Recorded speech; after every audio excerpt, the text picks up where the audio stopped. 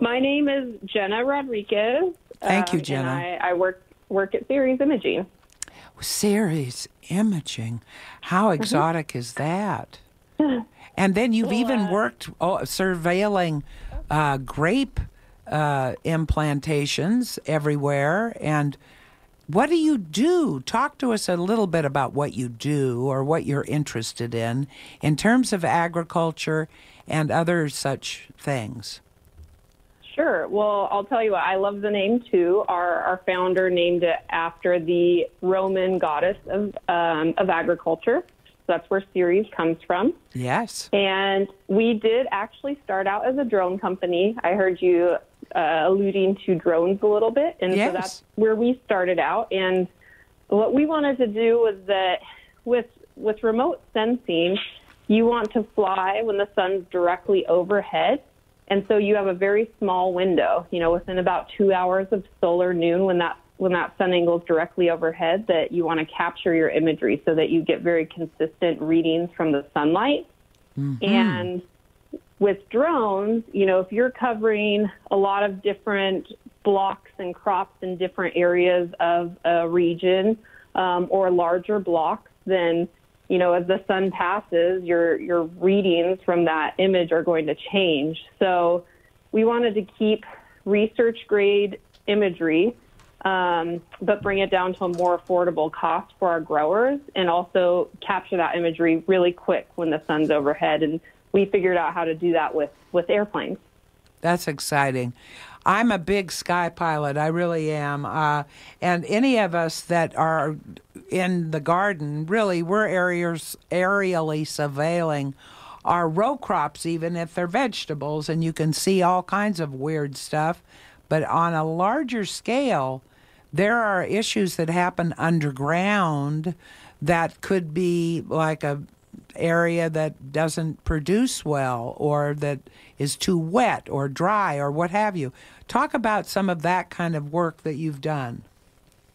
Yeah, so I'll walk it back a little bit. One of the things that makes us unique about what we do is we don't just capture the images, but we are imagery as a service where we will put our interpretations of the images in your computer, on your desktop or on your mobile device, helping walk you through what patterns we're seeing that can be related to, what's going on in the soil, what's going on from, the previous hydrologic landscape that we're seeing kind of resonate through those crops. We see stream beds and gravelly streaks that show high water stress when that water is just draining in any sort of crop. And so to help our users understand that, we'll put in those we'll interpret the imagery for them and help them understand what they're seeing.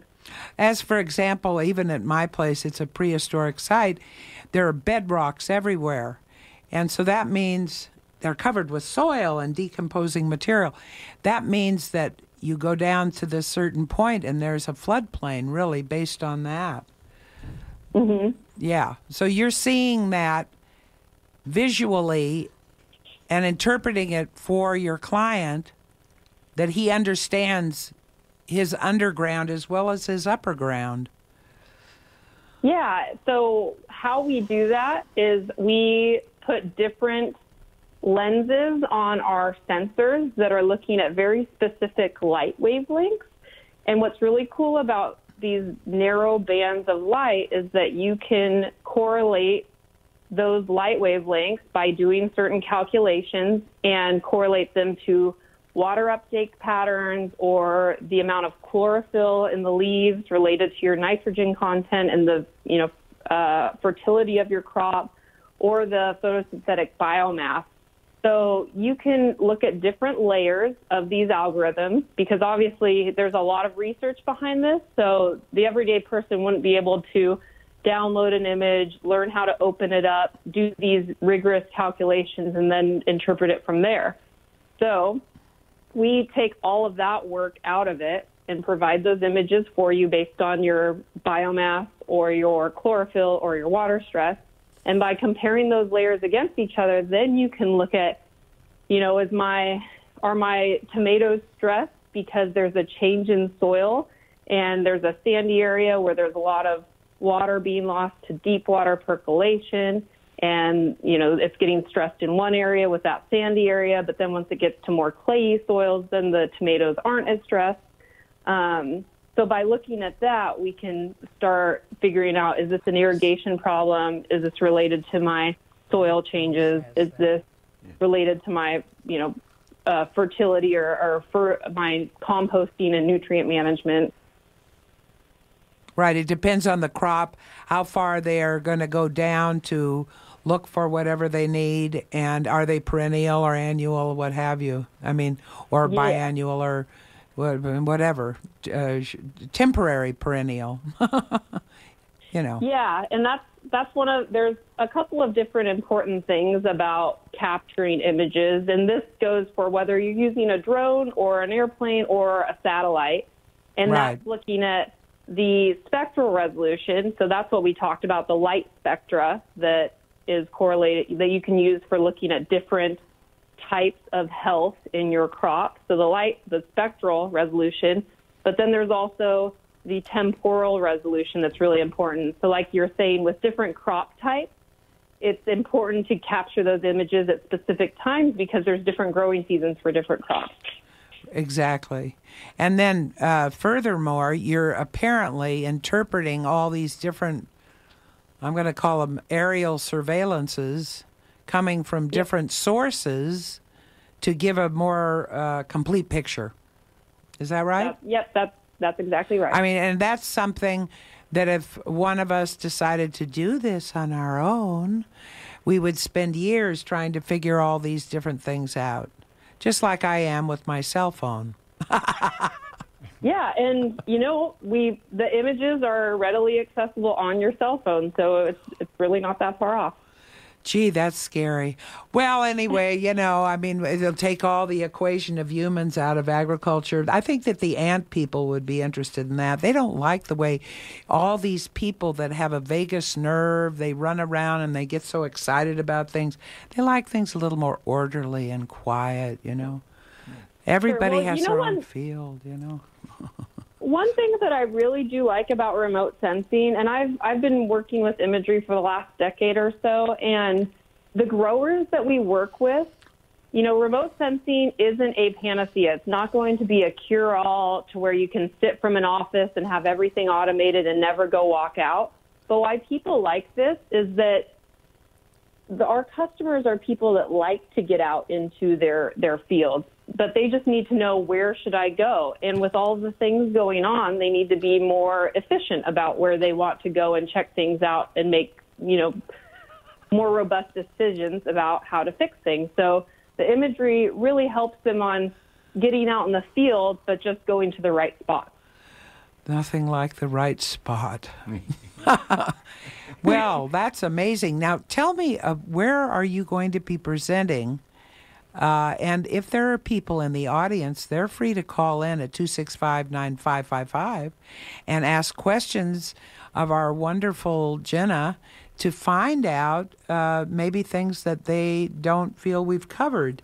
And but aren't you going to be speaking at something that is happening in February, which incidentally ushers in the Year of the Pig, and in Chinese astrology, and we're coming into that wonderful time of year, which is also in the Celtic knot of cross quarters, the Feast of Light. And so it's like new beginnings, and it can be new beginnings in your garden or what have you. So what I'm wondering is, are there certain issues about this coming event that you can tell us, like when you're going to speak? Yep, I will be there. And where? Yep. Yeah, so it's called the Agtech 19 Micro Conference. Micro. So I will be, conference. Micro Conference. And why do they say that, just for the heck of it? Is it because it's technology involved, or nothing more than microorganisms? I don't know. I'm sure that there's probably, some dual purposes at play. So I'm not sure where the micro comes from, but That's fascinating. I will be there on February 7th, and I believe it's the Agtech 19 Micro Conference on February 7th from 1 to 6 p.m. And I believe it to, yeah, I think it's at, but she knows, Sierra Nevada's Junior College? Yeah, yep, that's right. Is it the one in Grass Valley? I'm not sure. I was thinking Nevada City, but maybe it's Grass Valley. It says my flyer of where I'm supposed to be is the Sierra College Multi-Purpose Room. Very good. And is this in association with the Food and Agriculture Conference that is also going on at the same time? And this is just a side thing, I think, of this, or another part of it. You see what I mean? Like a spin-off. Maybe it's a spin-off for the tech people. I think it's wonderful. So there's a lot of people today that have technology equipment, and they're wondering maybe what to do if they've got a small farm. Can you relate to a small farm with your kind of information and the work that you do? Sure. So we have a very large breadth of growers that we work with. They range from some 20-acre growers to, 20,000-acre growers. So there's a very there's applications for capturing imagery for any sort of size and commodity. And so our imagery, the pixels that you're looking at are about 20 centimeter in resolution. And that with 20 centimeters, you can get lots of pixels for, any size grower. So with smaller growers, it is a little bit more challenging because typically if we're talking small growers, 20 acres, it's very easy for you to cover the ground and see what's going on. Yeah. So you might not need as many flights, maybe just 1 or 2 flights to help you get a better idea of how uniform everything is. Or if you really do have a problem block that you've been working on it for a long time and you just really don't know what's going on there. Right. Something underground, maybe. We don't know. Yep. Exactly. Yeah. So if you're just really can't figure out what's going on and you think that some imagery might shed some new light on it, right? That's it. Interesting. Well, I'm a firm believer in staying on top of the ground. Masanobu Fukuoka-san said that. He said, stay on top of the ground, be happy, dance, play. But underground is a vast, the deeper you dig, the darker it gets. But with this kind of imagery, you're obviously looking underground without going underground. And since the whole Pacific Rim is nothing but a pyroclastic flow channel situation all around the world, there's no way of knowing how many odd, deposits of this, that, and the other thing could be along a certain area of agriculturally. Principally, that's what they want to do, agriculture. Well, this is quite evident at our place. Yes. Because just below, there's a drop, and you can see one of these plastic flow areas. Definitely. Yeah. So it's very exciting and interesting. Oh, this is interesting. So, someone wants to give. Why don't you tell us? I can't read. Hey, we have another person. Can you hear me? Yes, it's our friend Sean Dooley, and he's a mastermind behind all of the computer activity here at the radio station right at this moment. But nevertheless, we have someone on the horn, if you will, that's going to give some more information on this conference. Oh, thank you. Hi there. Can you hear me? Yes. Oh, it's so wonderful to be on the air. Hi, I'm Rachel. I work for the Nevada County Tech Connection, and I just wanted to let people know where they can register for this event. So the website is nctechconnection.org. And if you go under events, you'll see Agtech 19. And it's going to be February 7th from 2 to 5 at Sierra College at the Nevada County campus. Yay, team. Thank you. For sure. Thank you so much. That's wonderful. So at least we're on base where we're at and where you're going to be at and some of the information you're going to be dealing with. And I wish that someone from the audience would call in with a question. I have a question. Yes. Are you going to bring like samples and like a drone or something to show people? So we are aerial based. Even though we started out as drones, we moved to airplanes. So we contract our pilots out through wherever we fly across the country. But we do, when we're there, all we really, I'm happy to show people what the imagery looks like from looking at going onto your desktop or also, just logging onto your app on the phone. Okay.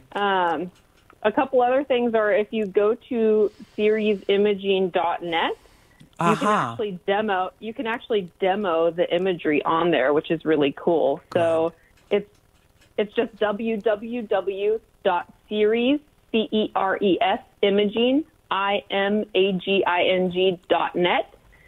and you can just click on a button that says demo. Good. Great. Good. That's perfect. Yeah. So that gives people an idea at home what they might be able to do or think about in terms of any number of issues that they may be looking at.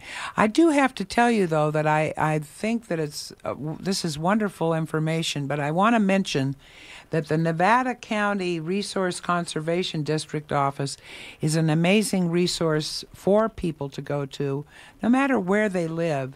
It turns out that they have gone people walking across the land of North America and done soil types and for down to the very small plots, even in remote areas.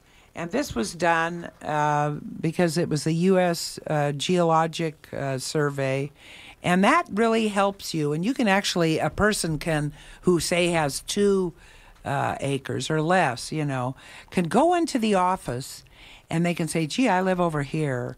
Can you see some soil maps on this and what I have to deal with? And they can give you some ideas of additions and subtractions that you might need to consider. Plus, then you go to the Ag Department, which is a wonderful resource, part of the University of California. And part of the federal government. And part of the federal government in any county. And the county, yeah. Yeah, and all over the country, this is true. Right. And they're all webbed together.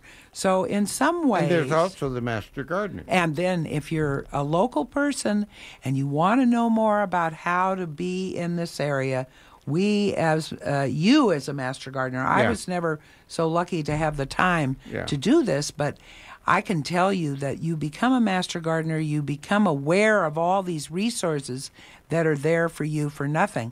The only reason I say this is that although this makes sense for the 20 acres, the 20,000 acres, that's fine. And maybe for 5 acres in a certain location, if you're really trying to turn yourself into a certain kind of a farm. I want to be a daffodil farm. Can I do it? And maybe you can and maybe you can't. Yeah. These are sort of things that you want to, I have a dream of doing such. Can you do it there? Maybe, maybe not. So this is a way of understanding these kinds of things. But when you have committed farmers on 20 acres or more, then you really have to refine this even more. And you need the experts. You need the experts. Like people like you. Yes.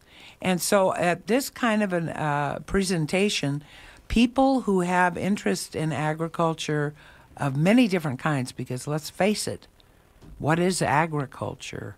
It's trying to derive a living from something that is the resources of this area. Correct. And agricultural pursuits the sky's the limit. I'm sorry to say, and I'm grateful to say. Do you understand what I'm saying, Jenna? Oh, absolutely. And, there isn't a one-size-fits-all, right? Everyone's trying to do something different in agriculture. And so maybe what we're doing is a good fit, and we hope it is. But I think it is. Sometimes, drones work for some customers, and sometimes satellite imagery works for, trying to map the entire globe and watch what's going on. So we call ourselves platform agnostic. Because we'll go to whichever platform works best. I like that. That's a great description. But the other thing is, irregardless of whether you're a backyard gardener or somebody on 1, 2, 5, 10, 20 or more acres, I'm sure there's something for everybody at your presentation that would Absolutely. help them. Yeah. Am I right? Yep. Yes, I think it looks like there's going to be quite a good breadth of technologies and resources and different people from different walks of life that give different perspectives. So I think it's going to be, I'm really excited. I think it's going to be a great conference for any size grower to attend. Good. The other thing that I think is really great about aerial surveillance, I don't know, it happened with me. I had a friend, he went up in an airplane, took pictures of our place. Right. And it just blows your mind. You're looking down, stuff you can't see when you're on the ground. Yeah.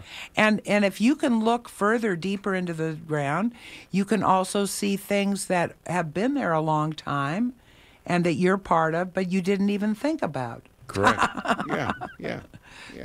So, it helps you to understand where you are. And what you can grow. Right. Are you a gardener at all, Jenna?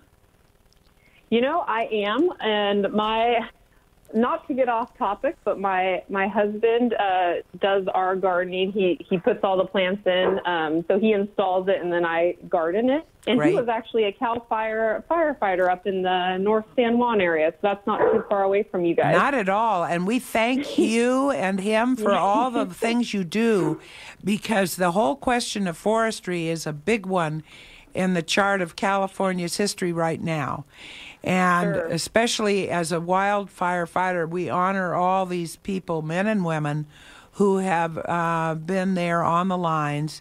And we're grateful to even the convict crews that come, because we have the biggest convict crew in the world, California does. And we know why, but we also are grateful for everybody that helps in these emergency situations. And a lot of it has to do with how are you going to focus on this area? Are you just going to let it burn, or are you going to learn how to harvest? And or if you're harvesting, what are you doing with that harvest? Are you going to use it to do something else? Is it building a house? Well, how are we going to handle forestry in the mountainous regions of California? This is a big story, and it goes all the way from Baja, California, all the way north into Washington State and into Canada and up to Alaska. So the point of what I'm saying is our landscapes as we see them today are not necessarily the landscapes of yesteryear. No. Oh, no, definitely not. So And- the one thing about firefighters is they are usually very good gardeners as well. So That's he rotates quite a, because they usually have a lot of gardening, a lot of gardens going on at their stations Good. for their fresh food, for the meals that they prepare. And so he put in a whole bunch of red lettuce and spinach and kale and some Brussels sprouts, and we have some pineapple guava, if you know Good what for you. that is. I do. My mother used to Yeah. have them. Yeah, they're great. Oh, it's fabulous. Tell them Yeah, not to so forget cilantro. It's Oh, such an uh, easy one. Never too late we- now. We have cilantro in Oh, the good. summer, and I wanted to put it in the winter time, but he said it wasn't a winter. Well, a what winter herb. elevation is he at? We're in Ripon. We're in the Central Valley. Oh, because, see, what I found, I used to live in Hopland. If I put my cilantro in the fall, it would last all the way into the spring. That was at 800 or 900 feet over in 101 corridor. But I found that I could do it here, too, and it's still growing and doing really good. Won't go to seed as fast because of the weather. And I got Sure, it growing in my greenhouse at 4,300 feet. And Yeah. the greenhouse hasn't got any heat in it. Takes out heavy metals, too. It's a good one to eat in your diet. Oh, a lot yeah. of people don't like it, but, it's Well, a really... little love bit, it's cilantro. just like anything else. Yeah. A little bit is great. Yeah. For us, Cilantro pesto isn't your favorite. no. Ooh, I love that it. Sounds delicious. Yeah, I've see, never made a now she cilantro wants it. pesto. Yeah, but some people like the really strong taste. It's strong, yeah. I'm a garlic eater too, so you know. Yeah, well, I'm a garlic eater I know too. you I are. love garlic, but you know, well, I can't help it. I'm Scandinavian. Scandinavian. Huh? Scandinavian. Yeah, I'm and a Dane to boot. Me so, too. You know, That's what we these- have in common. I did when I grew up was in the Northwest, and we never had a Mexican restaurant. Now you I might. didn't know what a Mexican restaurant was until I moved to California. Oh, I love California. So, that you know, way. I grew up with boiled potatoes, rutabagas, parsnips, turnips, cabbage, you know, Carrots. and meat. And You better eat some carrots for your eyes. carrots. Oh, yeah. We had carrots, things like this, you know. This is... But now, oh man, the wonderful food that can be had. Oh, yeah. I'm a real. I don't know. Do you eat to live or do you live to eat? Which is it? That's a good one. Yeah. I don't Kind of know. both. I'm afraid of that. But nobody wants to call in and ask any kind of question about this. I just don't understand. Well, I welcome any questions, but if people are just kind of thinking about questions that haven't come to mind yet, I'm happy to talk to anyone at the conference. February 6th? That's right. February 6th. And Sean will Yep. remind us.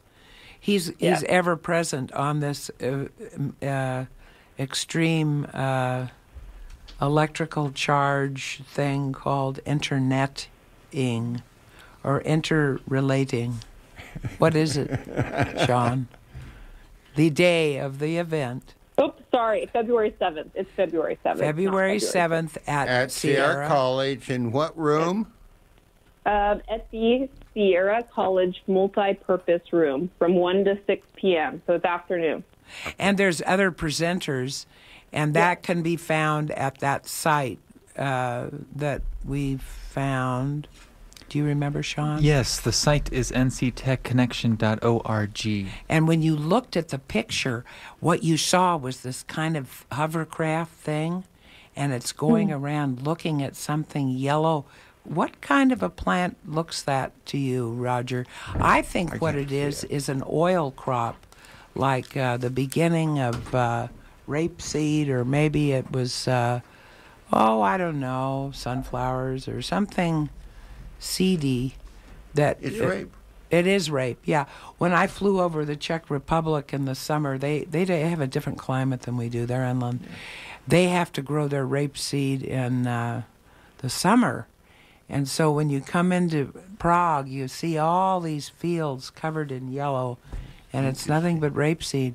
You know, originally rapeseed oil was used for technical oil instead of using those things like, what do you call it, fossil fuels.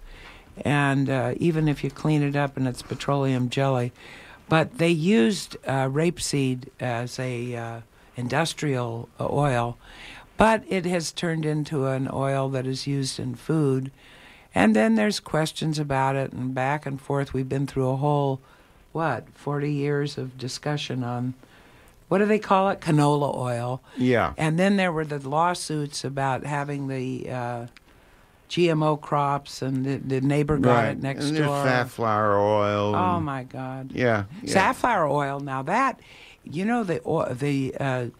choosing a crop is a big other story, and that has to do with the economics of crop choices and stuff, I don't know. The whole world of agriculture is just as speculative, maybe more so than the stock market. I don't know, because you're not sure about the weather. You're not sure about a lot of these things, but Jenna's covering an area that has to do with the actual resource of the area where you're trying to do your gardening or farming or whatever. And I think it's a great idea. Me too. Yeah, Me too. a great project. Plus, you're meeting other agriculturists or people that are interested in this kind of thing. And just sharing at those kind of conferences can be very beneficial because it turns out you may have other interests besides cilantro and garlic. You Hey, know, don't knock the cilantro. I'm not, sweetie. You don't know. I've been hooked on cilantro because it takes out heavy metals. And when you live in the Sierras, and frankly, if you live anywhere, you are subject to forces beyond your ability to. Well, protect even our yourself. drinking water Yeah, drinking water. has heavy metals. It in can, especially anywhere. Yeah, yeah. And yeah. then beyond that, you get into the air and what comes to you and is rains down on you in the way of particulate. I'm sure we're still suffering from acid rain. Exactly. From everything. From the Japanese. Fukushima, yeah, it's still coming in. Yeah. And the ocean itself and the weather above it this year has caused us to have this incredibly warm January. No, it's February where it really will hit. Yeah. And I mean, it's 70 degrees over a lot of the Pacific Ocean yeah. of the air quality. And I do know from last year, previous last year, I had 2 white peaches trees. And I would get bushels of them. Yeah. And last year they were in full bloom, and then March came, And it and just it washed froze it away. Yeah. and snowed, and I lost my crop. Thank goodness the apples and pears Did well. did fine, but Yeah. my peaches and apricots, it was a total bust. Well, that's the thing about agriculture. If you got a lot of land, then you got to consider different crops for different areas on the property, and then how will they do from one year to another? Because like you were saying about the apples, this last year was a good apple year, and this year probably won't be so good. Yeah. So then you've got to think about these things, and you have to keep all these things in your mind as you bumble along in the reality of life. Yeah. And Jenna, thank you for calling us. And giving us all the information. Yes. And I do hope that a lot of people show up at your conference. Me It should too, be fun. yeah. Oh, it sounds fun. Yeah. Well, thank you both for having me on. I enjoyed the questions, and I enjoyed the witty banter as well. It's always fun. Well, we have to have fun because that's all we have. Right now, anyway. At your conference, it'll be fun too, and we hope. And you should have nice weather. So. Oh, you're going to have lovely weather. Yeah, I just yeah. know it. Even if it rains, it'll be fun. Oh yeah. Either way. So you just keep on keeping on, and we will too. And Sean, do you have anything you want to thoughtfully provoke our minds with? Merely the information, it's Nevada County Agtech 2019, February 7th, 2 p.m. to 5 p.m. as part of the Sierra Harvest Annual Food and Farm Conference.